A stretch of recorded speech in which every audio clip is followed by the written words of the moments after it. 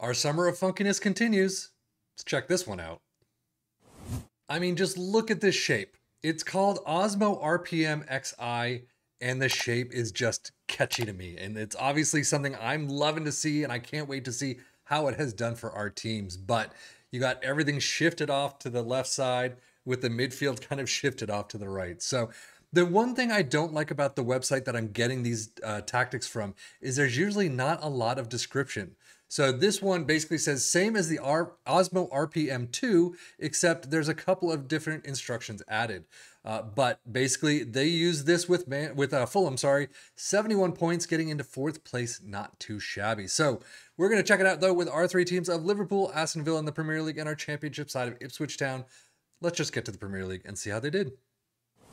Well, again, we are using the updated database, the 4 points deducted from Nottingham Forest you can see behind my pretty face. But overall, this tactic, yeah, I think it worked pretty well. Liverpool in first place, 104 points, 128 goals, 34 2-2 is a fantastic job. Aston Villa in second with 85 points. I mean, Liverpool won it a long time ago, but 114 goals for Aston Villa. Yeah, this definitely worked. Domestic cups for Liverpool, they get to the Carabao Cup final and beat Manchester City 3-2 in extra time. Very well done. Unfortunately, they do get to the FA Cup final and lose to Tottenham 3-2. And an absolutely perfect run in Europe, the Europa League final over Bayern 3-0, an absolute thrashing. So Premier League trophy, check. Europa League trophy, check. Carabao Cup trophy, check. FA Cup trophy, well, you got runners up. I'll take it. So Liverpool squad, I'm assuming good things here. 39 goals for Salah is fantastic. Jota with 28, 26 for Nunez. That is quite the pairing. And then all the way down to Wataru Endu get 10 goals. Wow, that's crazy. 31 assists for Robertson. Szoboszlai with 26. That is an insane amount of numbers. And then Mohamed Salah with a 7.54. Switching things up over to Aston Villa, you could see Carabao Cup third round out immediately against Swansea. But then FA Cup quarterfinals against Tottenham.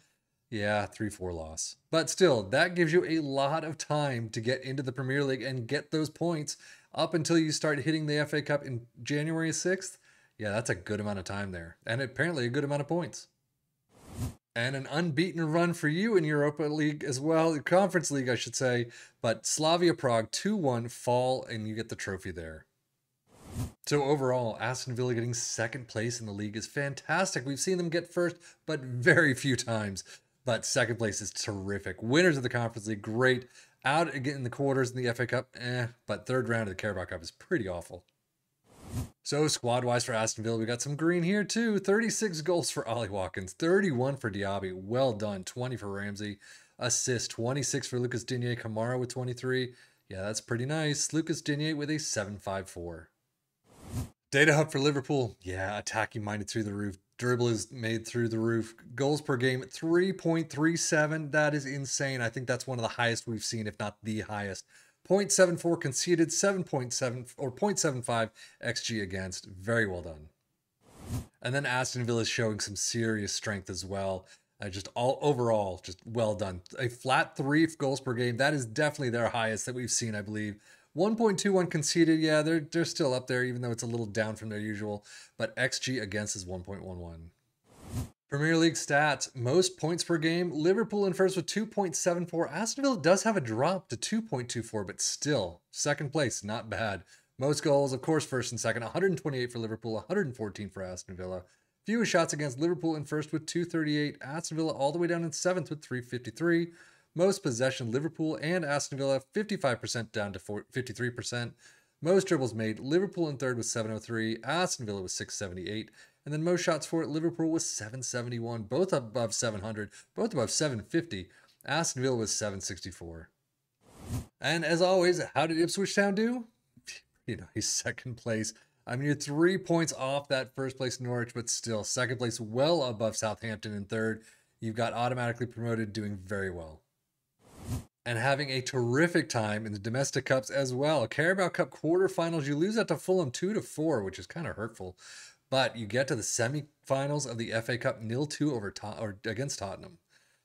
So overall, I mean, a pretty fantastic job in the championship, no question about it. Second place, you would have liked to have gotten that first, just a couple more draws or one win more, but still overall terrific right there. FA Cup semis, not bad at all. Carabao Cup quarters, not bad at all. Very well done overall. And then Ipswich Town stats, you got 23 goals for George Hurst, kind of on the downward side, but he's still getting 44 appearances, which is fantastic. Assists, 32 for Leif Davis, there you go. And then average rating, a 757 for Leif Davis. Championship stats, Ipswich Town in second with 226. Most goals, though, front runners all the way with 125. Fewest shots against in first with 312. Most dribbles made in sixth with 788. And most shots for in first with 817. Well, let us take a look at the tactic itself. This is the Osmo RPM XI, just to remember.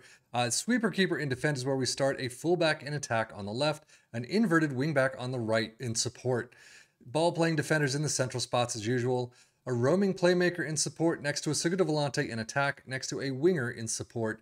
An attacking midfielder on the left central side in attack, and then a complete forward in support up front, next to an advanced forward in attack to the left. Attacking mentality, in possession, attacking with his narrow, approach plays past his space, overlap on the left and the right, focus play down the left, passing directness is shorter, tempo is higher, low crosses, run at defense and be more disciplined. In transition, counter press, counter, distribute quickly and roll it out. And then out of possession, a high press line of engagement, a much higher defensive line, trigger press much more often, prevent your goalkeeper distribution, get stuck in, step up more, and invite crosses. So as an overall, how did this do for our three teams? Yeah, I think it did pretty well. Ipswich Town in second place. Yeah, we've seen them higher, but dang, the 104 points is still pretty fantastic to take a look at. And if we look at Liverpool and Aston Villa, first and second in the league, phenomenally done. I mean, Aston Villa is not too high compared to, Tottenham and Manchester United and all that. Liverpool doing a fantastic job, but Aston Villa is getting a lot more than what they should be getting.